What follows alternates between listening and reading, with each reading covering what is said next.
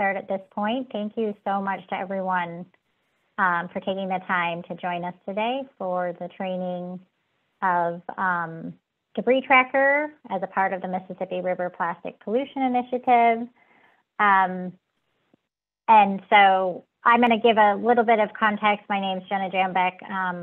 I'm a professor of environmental engineering at the University of Georgia, and probably, I guess, our speakers will be me and Catherine Youngblood. She's our citizen science director, and she can give a little bit more context then. And then we have Jenny Wendt here with MRCTI, the Mississippi River Cities and Towns Initiative, who will speak briefly after we're done with the chunk of the training. And then we have a special guest speaker, which Jenny will introduce as well. So again, thank you all for being here. Next slide, we're just going to briefly talk about why we're, looking at plastic pollution. Plastic is a material that we find so useful, and because of its usefulness, it can be molded into any shape. It can be film, it can be rigid, soft, any additive, any color of the rainbow.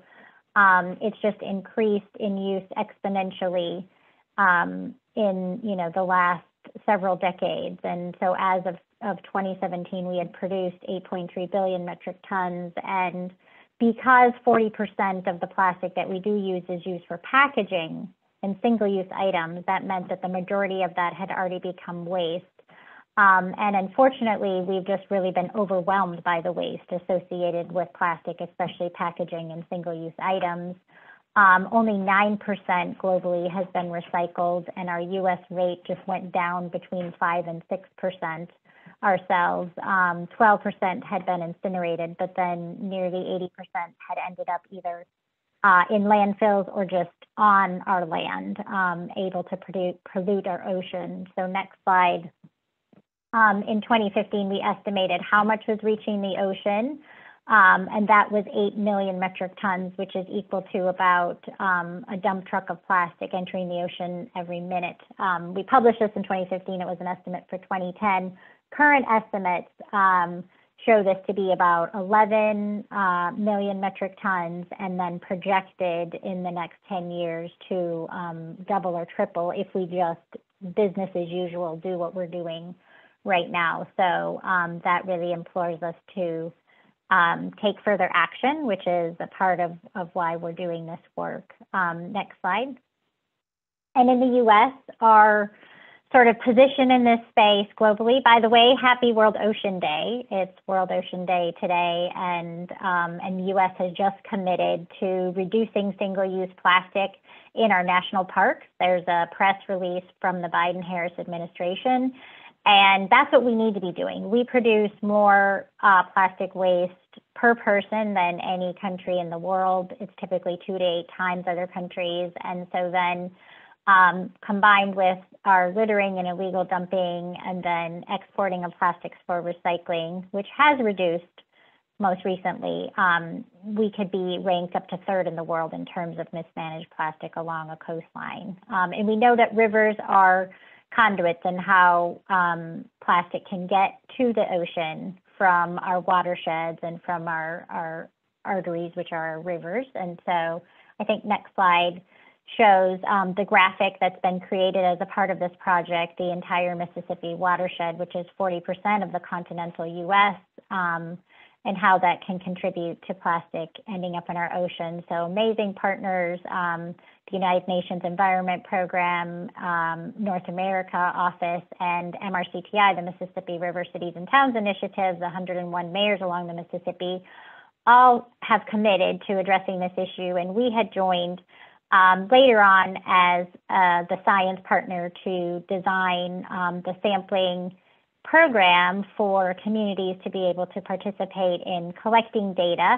Not that communities should be burdened with this data collection, but it really can be empowering and hopefully create change so that we can stop and prevent the litter and plastic from ending up in our communities in the first place. So the goal is to not have to do this into the future and engage all of the relative stakeholders to participate in discussions in this prevention, especially corporations and other entities that haven't been engaged historically.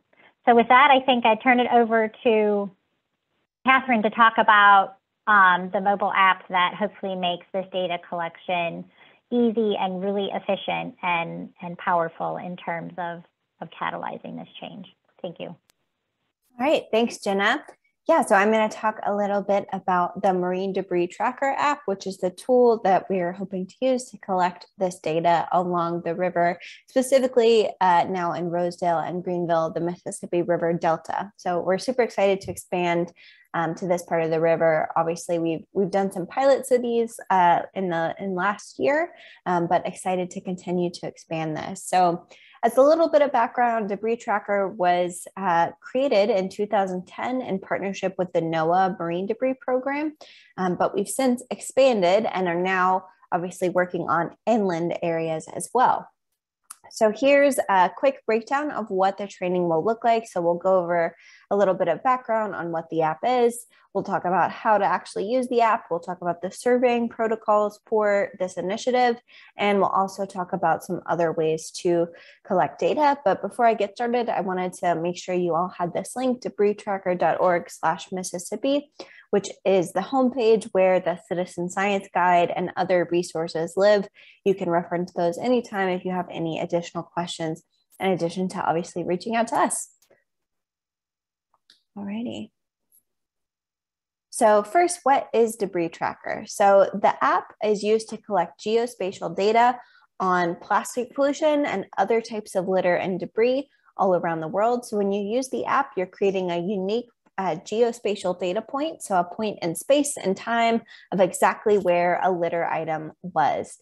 That's really valuable data scientifically to be able to look at changes over time, to be able to look at why specific things are ending up in specific places. And we've tried to make it also really easy to use. The app is free and you can download it on your phone on iOS or on Android and get started tracking. So today we have over 5 million items logged in over 90 different countries around the world. So it's a really big and expanding database. That said, a lot of this data historically has been coastal, obviously with the focus on plastic pollution being often on the ocean. This is a really big gap that we're trying to fill with this data collection along the Mississippi River, of looking at data in inland areas and looking at how rivers might serve to move that plastic into our oceans. All of the data that's logged with the app, all of those 5 million items, are available in our open database. So all of this is accessible online. You can search by list. So you'll put in the Mississippi River list and you can search by date range, and then you'll see the map update with the items, as well as the material types and top items. We've also recently added in a new feature where you can draw a polygon around an area to clip the data to just that area, which is really useful, especially when you're looking at data in a specific community or city. And the goal of collecting this data, so you can see the transects of litter data collected on this map on the screen. The goal of collecting this data is really to answer these 3 big questions. 1, what is it? 2, how did it get here? And together, what can we do about it? So obviously collecting the point specific data, recording each litter item allows us to know what it is. By looking at the location, about where it is in space and time, we can start to look at those influencing factors around it and start to understand how did it get there. And then after the data collection, we're able to share that back with the communities and able to start conversations on together, what can we do about preventing this data or preventing this litter? And then, so the next section here, we'll talk about how to actually use the app. So I'm going to play this screen recording. 1 second. Alrighty, so this is what the home screen of the app looks like once you've opened it up. Obviously, the first time you open it up, you'll have to log on and create an account using your email address. But this is what your home screen looks like when you come back to it. You'll click select an organization, and then you'll see the Mississippi River Plastic Pollution / MRCTI list. You can click on the list to view those top users on the list. And then when you're ready, you click continue, and that will take you here where it'll open up the list of items. So you can see these are all sorted by category. You can use that collapse all button at the top to collapse all of the categories and then expand the categories to view what's in them.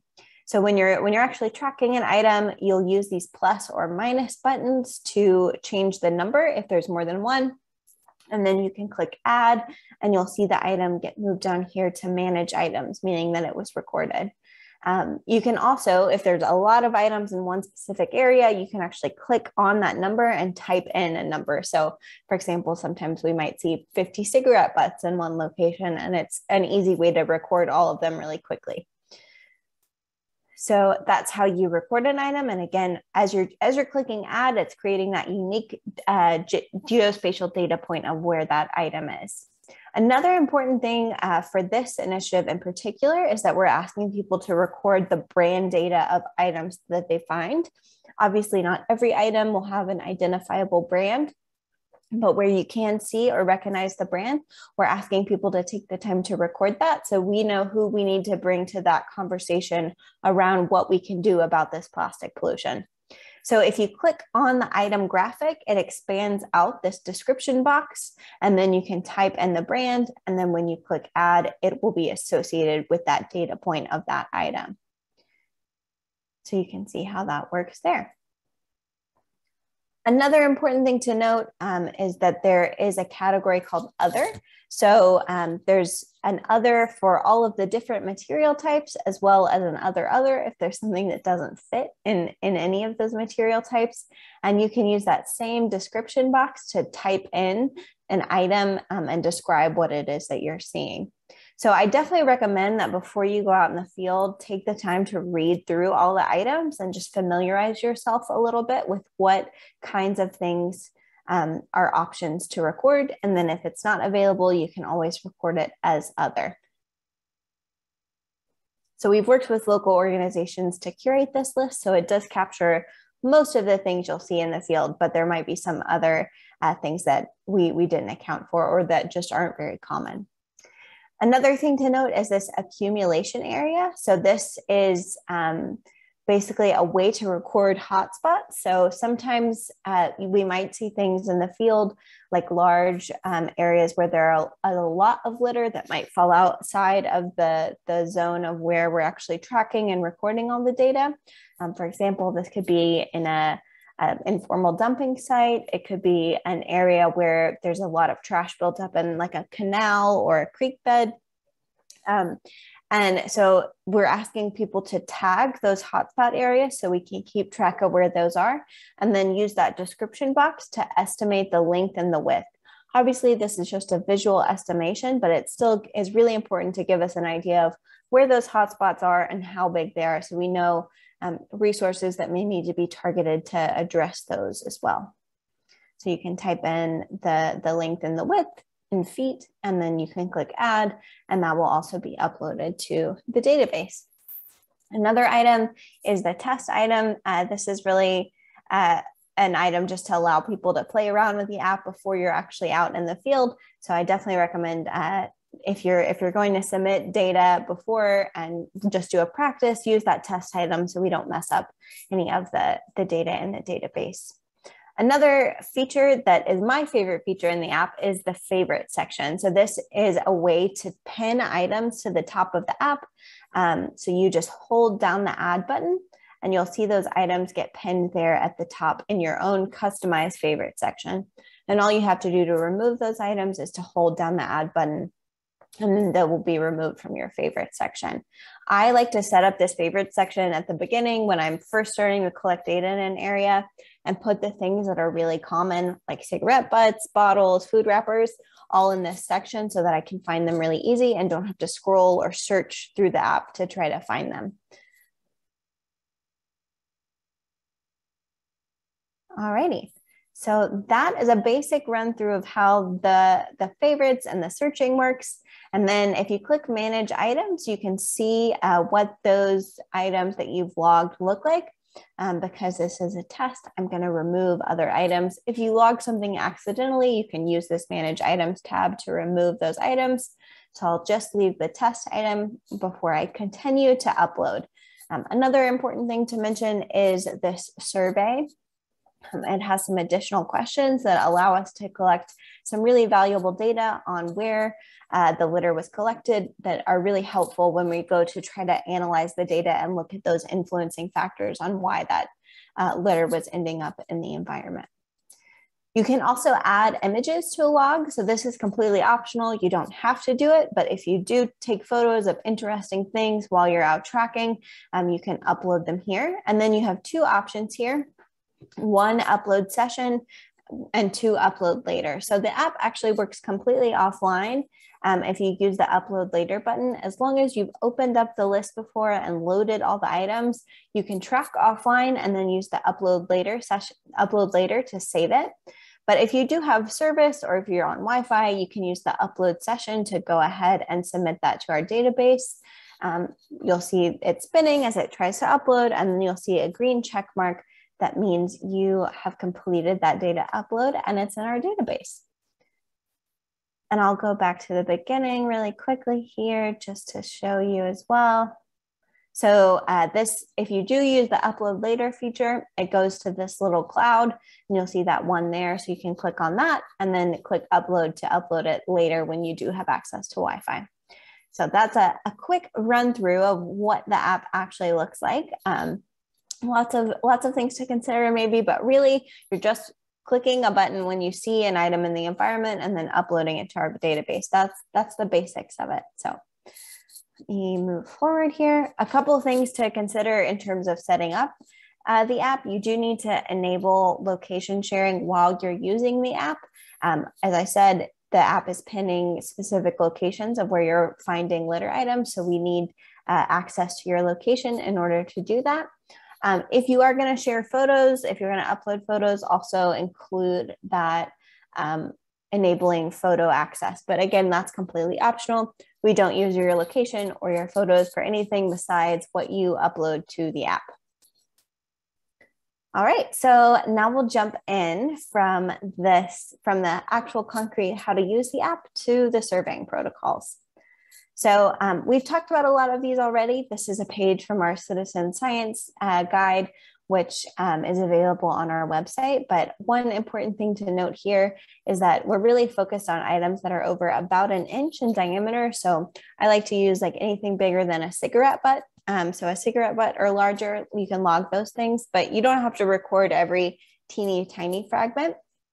Another thing to mention is that if you see an item that's fragmented, like a piece of a chip wrapper, you can log it as what it originally was. This will allow us to have a better idea of what the source of those items is coming from. So we've developed maps for both Rosedale and Greenville that identify some priority sampling areas within the community. So this is an example of one of those maps. So these small yellow squares that are outlined in red are our priority sampling areas where we're asking people to go collect data. So these have been randomly assigned throughout the community to distribute and break up where people are collecting data. We realize we might not get data collection in all of these, and that's okay. The goal is to just enable people to be spread out and have sampling areas that they can go conduct transects in. So here's what a transect actually looks like. Once you arrive at one of those priority squares, you will pick a litter aggregation pathway. So any space that's safe to walk along a road, along a sidewalk, a pathway in a park, and you'll estimate an area about 3 feet or 1 meter wide, which is about the length from your outstretched fingertips to the center of your chest. So you'll estimate an area about 1 meter wide, and you'll follow that line of the road or the sidewalk for about 20 minutes collecting data. So we originally had 30 minutes and have actually updated this in our most recent version to 20 minutes because we realized people were actually collecting really long transects. So now we're only asking people to collect 20 minutes of data. And Now I'll talk about other ways to collect data. So this transect method is really the gold standard. It allows us to look at influencing factors in a geography. It allows us to look at density because we have a measure of approximate area based on the geographic data. But there are a lot of other ways to collect data that are all really valuable. So opportunistic is also an option. So you can track anywhere, anytime. We have a lot of people who track while they're out walking their dog or while they happen to, be in a park. You can collect data at any time. And all of this data is really valuable for building a characteristic picture of what's happening in the community. If you're going to do a cleanup, for example, we recommend the kind of best option for that is to track in pairs so that you can track the items as you clean them up. We do also have groups who record everything in an area and then go back and clean up the area. So that's another option. And then we also have groups who might take everything from a cleanup, bring it to one central area, and log it on site. Again, all of this is valuable data for understanding the characteristics. So I wanted to show this as an example. This is an example of an island off the coast of Belize where they're collecting a lot of small plastic in the tide line there, and they are bringing it all back and logging and sorting it in one central area. So we don't get that point by point breakdown of what's happening along the tide line, but we still get a really useful breakdown by category of understanding what those different items are. So again, we'll use the litter transects to understand density in a community, but this aggregated data is still really helpful for understanding top items and categories. And then finally, there's one other option for uploading data after the fact, which is our manual upload feature on our website. So when you log into our website, you'll see on your account an option to manually upload data. It works very similarly to the app. You put in the number and the item and click add. The main difference is that at the end of this, you will pin the location on a map and it'll just have one centralized location for all of those items that you collected. I'll also reference that we have our guidelines for safely tracking litter available in our field guide. The main thing to mention here is that you don't have to clean up while you're collecting data. It's something that a lot of people do. I think we had about 80% of people who participated in our previous sites who collected the litter that they were tracking, but it's not a requirement. So if for whatever reason you don't feel that you can safely clean up while you're collecting data, that's not a requirement at all. You can record data with the app without cleaning it up. And there's a question on the end of the survey that asks whether or not you cleaned it up. So we can keep track of that in our data set. Lastly, I'll just show this map of the river, the Mississippi River Basin, to kind of get an idea of how big the scale is in the US. Those yellow points there are points of data that were collected in 2020 along the river. Last year alone, with our new pilot cities along the river, we had over 100,000 litter items logged. So really growing and expanding this data set in a way that's super valuable and allowing us to understand how the river is serving as a conduit to move plastic pollution and other types of litter into the ocean. So excited to expand this into the Mississippi River Delta and into Rosedale and Greenville. And I will stop there for any questions. Looks like we might have some in the chat. I haven't checked it. Maybe just links. Okay. I think I addressed most, yeah, and I put in all the links that you mentioned, including Perfect. both. In that case, we'll turn it over to Jenny. Thank you, Catherine and Jenna, and welcome everyone. I hope that you were able to gain some good information from that training. And like Catherine and Jenna said, this is being recorded, or it has been recorded, so you all should have it. I'm going to share my screen real quick. Oh wait, I can't. Catherine or Jenna, if you can let me share my screen, I'm going to share the flyer. But I did want to just point out that this Saturday is the launch event in Greenville. And then So hopefully you all can make it. It starts at 10 a.m. For a breakfast, noon for a press conference, and at 1 o'clock, we'll do some data collection around Greenville. But this right here, just to make sure you all know that the data collection we're asking for goes through July 17th. So even though the launch is this Saturday and we want as much data as we collected as we can, we want data collected through this whole month. We're not expecting everybody to get to all those squares at the same time on that day.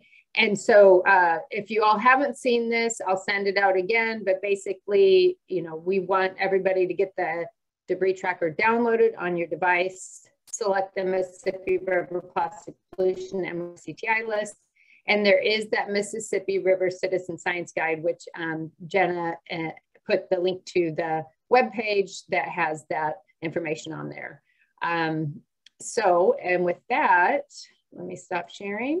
I would like to introduce Angel Bradford. Angel is a wonderful human, one of the best I've ever met. A little bit about her. She's going to talk a little bit about environmental justice. Angel was born and reared in Baton Rouge. And upon return to Louisiana after college, she spent much of her time rediscovering her love for the people and land there. The past few years have been filled with opportunities to educate at the university level, advise undergraduate students in their environmental commitment work, and to continue her own education through organizational and civic responsibilities and through formal training as a cardiovascular doctoral student at Tulane School of Medicine. Climate work in Louisiana is massively difficult. Political organizing and strategizing just the same are difficult, but Angel feels she is destined to walk down this path. And every interaction, kind word, and each moment of levity keeps her grounded in her purpose to spread compassion and joy while doing her part to shift the ugly systems and habits communities have held onto for generations. I'll turn it over to you, Angel. I'm so glad you're here. It's always great to see your face. It's so good to see y'all. I'm also like, where did I get that bio from? I know. Yeah. I love it though. I do love it. I found it. I was like, I'm definitely reading this for Angel. Well, thank you. But yeah, okay. So I just will talk about environmental justice work. Just as a refresher, I'm in Louisiana. I'm in South Louisiana, and spend most of my time in New Orleans or in Baton Rouge, Louisiana. And of course, in between those two cities are a lot of the environmental justice, quote unquote, fights. But of course, my definition, so I will say that I think historically environmental justice was, people think about like, you know, pollution of communities or polluting in communities with petrochemical plants or oil and gas plants. But for me, climate change kind of inherently is about environmental justice. And it's really hard for me to piece those two things apart. Just because someone or something or some environment is always being harmed in this process of climate change. And so a lot of folks that I've worked with in Baton Rouge kind of came into this work through waste reduction and plastics and litter campaigns. And I think it's mostly because in a lot of ways, people didn't realize that the plastics that we use every day and the styrofoam that we use every day is also bad for our health. And so anytime I'm like, hey, like you're microwaving that styrofoam, someone will freak out and be like, oh, I had no idea that there are so many bad chemicals in those materials. And that's always a conversation starter, and kind of buys people into the work, really. But the reality is that the plastics and the waste that we have, a lot of them are almost eternal. Styrofoam takes a really long time, if not infinite amount of years to break down.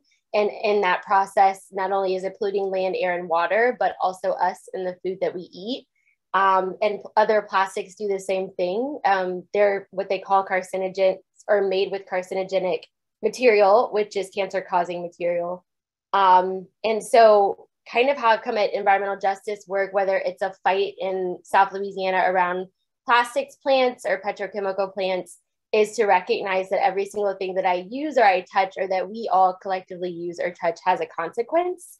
And so I just try and be mindful of the full life cycle of everything that I own, and not just like throwing everything away instantly, because now, you know, there's tons of stuff we all have that have flooded our communities, like plastics, that we're kind of like stuck with. And so how can I maximize its use or make sure it's properly recycled if it's the right numbers?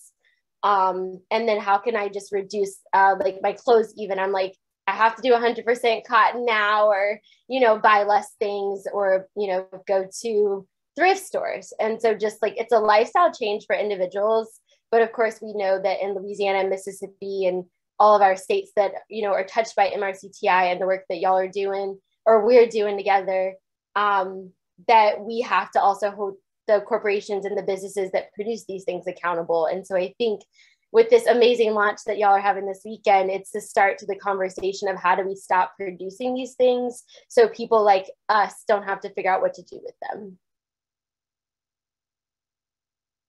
And Jenny, do you have any questions that I should go off of, or does anyone have any questions or thoughts? Well, I just want to make a point that I'm currently working with Angel on a big EPA grant in the city of Baton Rouge, because we did this data collection and got this kickstarted in April of 2021. So it's only been a year, and we were able to use that data. And now we're working with some of the underserved communities in Baton Rouge that do have, you know, haven't had those access to those resources because we were able to get this started. So that's something that you all have the potential to do as well. And it's huge. It really is. It's like, you think that you can't do much as an individual, but just getting this started really does. Angel, if you want to talk a little bit about like accessibility and why underserved communities might have their choices they have for packaging and just in general environmental sustainability. Yeah, for sure. So I volunteered a lot with Ginny and students, college students in North Baton Rouge, which is the more underserved part of Baton Rouge, Louisiana. They also have a historically Black college and university called Southern University, which I'm sure some of you have heard about because JSU is but I know you're not in Jackson, but anyway. And so basically a lot of the college students were, you know, very bought into like, how can we get recycling and all of these other opportunities going? But I think what this work has shown is in a lot of these areas, because there's not a lot of financial investment, that it's been harder to get businesses and universities and schools the resources they need to get out of plastics. And so not only are these areas where there's like 10 or 12 plants we can name in this area that produce plastics in some way, shape, or form, or produce it as a byproduct. And so it kind of just floods the community. It's at the convenience store, it's at the grocery store if they have one. It's, you know, at every restaurant. It's not a lot of materials that, you know, some companies across the country are starting to do reusable models. And so you could theoretically rent, you know, a container and bring it back every time you want to go to Chick-fil-A or something. Or whatever local restaurant, honestly, because I'm sure I shouldn't use Chick-fil-A as an example. But in North Baton Rouge, those kind of innovative ideas outside of like our group that's hopefully bringing this strong coalition that provides alternatives, folks are just left with tons of litter, tons of plastics production and pollution in their areas, and then not a lot of options outside of that. And so I think what's good about the university students and then what Ginny has brought to our world from MRCTI has been this idea that perhaps we can move away from relying on plastic packaging for every single thing that we use. And even our meetings have become no waste meetings. And so we're trying to get into a habit of everyone brings their mug or everyone brings their plates. And it can be really hard. I recently had a party with my sister and that was waste free too. And it was actually hard because companies have so much incentive to just, even our venue was like, well, you should bring plastic back up. And so we're also kind of addicted almost to plastics. That's just having that moment to start planning and thinking about the society we want. And North Baton Rouge is kind of a miniature testing opportunity of just like how can we design communities where people can actually have fully renewable, resourced or reusable material in all parts of their lives.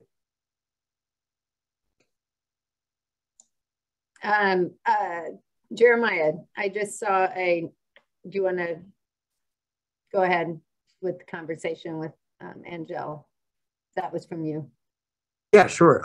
I just wanted to ask, because one thing that our students who are making a documentary have been thinking and talking a lot about is like the way that there's a negative feedback loop between unsafe drinking water and plastic use and disposal, and then like a reciprocal relationship between those two. And I don't know, I was wondering if you could maybe talk about how that comes up in your work, or how you see that in Baton Rouge, and how y'all, yeah. Absolutely, and thank you for that question. And it's a timely question. So a lot of the petrochemical industry or companies in Baton Rouge use the same drinking water as the people of Baton Rouge. And that's actually kind of a huge fight right now of how can we get industry off of the water that human beings and communities are using, because not only are they depleting it, but in the petrochemical process, they're also contaminating and adding salts to the water. So it's damaging the quality, but also what they call the salinity of the water. And so the concern for places like Baton Rouge is that their aquifer will be fully depleted or contaminated within the next 30 years.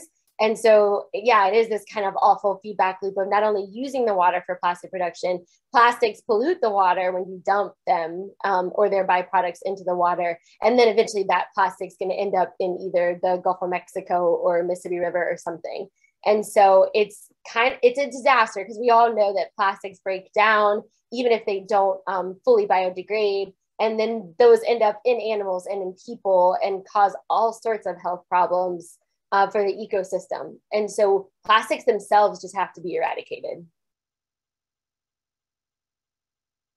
Any other questions? And that was a great one.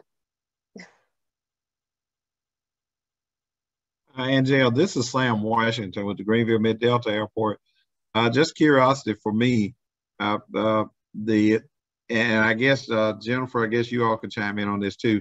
In terms of the amount of plastics that end up in the water systems, does this account for landfills as well, or is this just the stuff that's just like thrown out on the street, thrown out in the field? Where do these numbers come from? Is it all of that, or is it just the stuff that doesn't go to the landfill? I believe it's all of it, but Jenny, you'll speak to this better than me. Yeah, I actually am going to pass it over to Jenna, but I don't think it said what's in the. No, I'm just going to shut up, Jenna. Right. Yeah. What we're talking about in this case is just what we would call mismanaged waste. So waste that's not managed in our formal system. When we're talking about the characterization of the litter. Now, what might be confusing is I did give some context slides that just talked about the quantity of plastic waste that we generate. That was everything, including what goes into landfills and whatnot. But for this work, what we really look at is what's leaking out of that system. But what's leaking out is a percentage of what we generate. So in a way, as we have this discussion, when I reference the fact that in the US, we generate more plastic waste per person than many countries in the world, almost all of them. That's why we start to want to look at reduction for ourselves, because typically that leakage is a percentage of what we're generating. So, I mean, the best waste is no waste. And so instead of trying to fix all the management, because we really have a good management system, well, it's good in that it's supposed to be reaching everyone, but it doesn't really work for everyone. And I think Angel's really highlighted the lack of access that people have to alternatives. And we all sort of have to operate in the system that we're given right now, which doesn't seem to be working, even though it's designed, I guess, to access everyone is what I was saying. So anyway, I hope that answers. Mm-hmm. I'm going to just give a statistic, and you probably already said it, I'm sure you did, but so in this was 2018, we produced 300 million tons of waste, municipal waste. So I don't even know if that includes commercial waste. I'm not really sure. Maybe it does. But okay, 300 million tons. So even if our waste systems and our trash and recycling services and landfills are 99% leak free, that still leaves 3 million tons annually that enters our environment. So a lot of people point their fingers at people who are littering, and that is a major problem, but it's not just that. It's just that we have so much that's hard to manage it all. And there's another question for you. Do you see it, Angel? Yes. So how has the pandemic changed plastic consumption in the nation or Mississippi, Louisiana? I don't have the numbers, but I do know that it's horrible because even everywhere, and like even New Orleans, I consider one of like the best places I've ever lived or worked in, that allows you to just bring, like you can bring whatever you need to eat or consume or whatever. And all of that stopped. And so there was no more use, like reusable use of cups or glasses. And some companies I've noticed have permanently gone back to plastic because there's a misconception that plastic is cleaner or safer when it comes to COVID. But the truth is, if you wash your dishes as you should during flu season, you should also be washing your dishes during COVID, and it shouldn't be a problem to use reusable materials. And so plastic consumption is definitely out of control, plus mask, and then all the takeout that we did. And so I feel like there's a lot of gains that were made prior to COVID that have been reversed because of that. And I can add a little data point, Angel, you're absolutely right.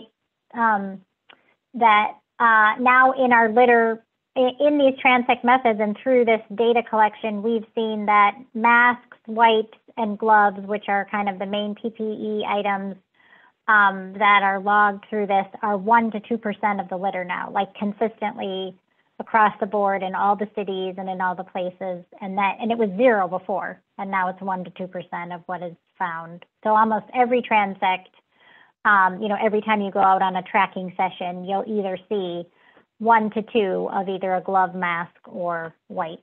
And it's just consistent as we collect this data everywhere. Yeah. And it's devastating because I work in a lab, and there are ways to sanitize and reuse. And I get that, like, in the heat of COVID, like we were making all these decisions very quickly and had to get the science out to people very quickly. But now we do know better. And there are materials that even in my own lab don't need to be plastic. They just are for convenience. And so it's like, how do we get back to like being more mindful about the things we use, whether it's, medical waste, which I know gets, to be a very difficult conversation around plastics, and then also just everyday items that we use. And just something that, here in St. Louis that happened right before COVID, we were getting really far at educating folks on reusable bags and pushing that reusable bags and working with restaurants and businesses to promote and incentivize reusable bags. And then COVID came and everyone's like, oh, we have no more reusable bags. You can't recycle them, which we know now is not true. But that's something you all, individually, because I do it as much as I can, but boots on the ground, going and talking to businesses is very effective. It's more effective than anything else when it comes to getting people to realize, okay, we're not buying that single-use plastic bag is better. No, we need to be able to save those resources. Absolutely. Andrea, one other question. I don't want to keep everybody over their time. What kind, if any, pushback do you get maybe from the public and from business to say, well, we would do recycling, but we don't even have the infrastructure or the locations in place to do that? What have you seen in terms of combating this? What kind of pushback, if any, have you seen from individuals and organizations that just say, well, we'd love to do it, but we just can't? Yeah. So I will say that the Louisiana business and industry folks, for sure, like the lobbyists, made sure to kill a bill in the legislature actually that would have implemented like a ban on items that weren't recyclable. And so there's a strong lobby that's making sure that misinformation continues around why we quote unquote need plastics. That's one thing. But the biggest thing, of course, is money. It's always like, oh, well, if we went reusable or if we recycled, it would cost us more money. And my response is always, and yeah, it might be radical, but like, first of all, we could pay people to do these jobs. Like these should be well-paying jobs, helping a business to recycle. And also local governments and state governments could be subsidizing those wages, especially with all of the excess federal funding, which, you know, since we know that plastic waste increased after COVID started, it is COVID-related outcome. And so you could cover excess federal funding and like start building reusable economies and circular economies into state institutions or agencies, and then help those businesses out.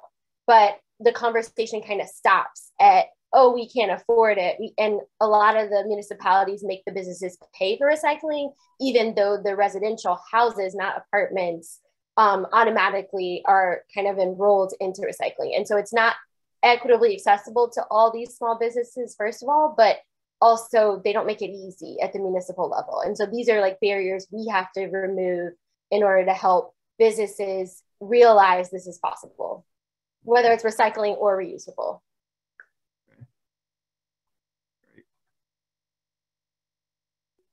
And thank you, Sam. Definitely giving me something to think about. I'll make sure I have my cups from now on. Okay. Yeah, and y'all, Angel is amazing because, you know, she got her undergraduate, was teaching, was part of the Sierra Club at Southern University, really has just done amazing work in Baton Rouge. And now she's going to get her PhD at Tulane. So it's a lot. I don't know how she does it, but it just shows that you can do it even when you don't think you have time or, oh, I don't have the energy. And sometimes we don't. And sometimes it's, you know, it's hard to do, but, you know, having that, that drive and you make progress, and that's critical. So. Yeah. And thank you, Jenny, for what you just said, but also like, thank you for inviting me, and y'all, it's been great to hang out with y'all. And I will love to visit your towns whenever Jenny comes to visit me and picks me up, and I'm coming.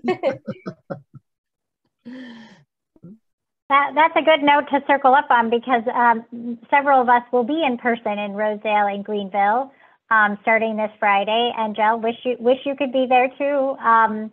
Would love to see you again. But so I will be there on Friday and meeting with the Rosedale Freedom Project in person Friday. Look forward to that, and seeing everybody then at the launch event on Saturday. And Jenny will be there. I don't know if anyone else on the call, besides, of course, all of you locally. We look forward to meeting you in person. So, Asia, when this recording will be available pretty soon. So I'm recording it to the cloud. It's basically as fast as my internet works. I have to get it out of the cloud and then back into, usually we put this up on YouTube. But, oh, Catherine, there was a training that we did yesterday at the end of the day. I was not able to be a part of that one, but that was recorded and has already been posted to YouTube. Catherine, is that what you just put in the chat, I'm guessing? That's it. Yep. Okay. So there was a recording, so it should be very similar in terms of the training that's available, but we will, we can share out this recording as well. So it's just a little bit of internet logistics, but within 24 hours at the absolute latest, I would say that we can post this one as well. Thank you all. Yep, we're at our time, so we'll go ahead and wrap up unless there's anything else, Jenny, Angel, or Catherine, or anybody. No, we'll see everybody this Saturday, probably who's on this call except Angel, and I'll be in Baton Rouge soon. Need to make some plans to get back down there. Sounds good. All right. Have a good Thanks day. all. Thank you. We'll see you Thanks soon. a lot. Angel. All right. All right. Bye. Bye-bye.